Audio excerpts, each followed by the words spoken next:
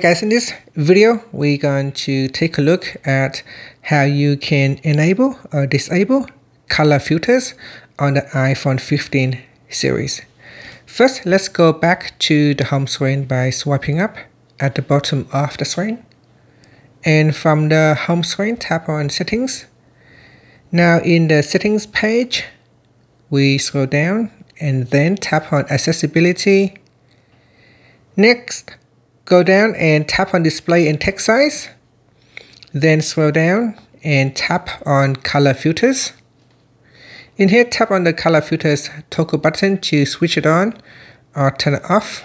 At the top here is a preview window. When you turn it on, you can see the colors changes, especially on this purple pencil right here. If you notice this part, you can see the colors changes when I turn on or switch off the color filters.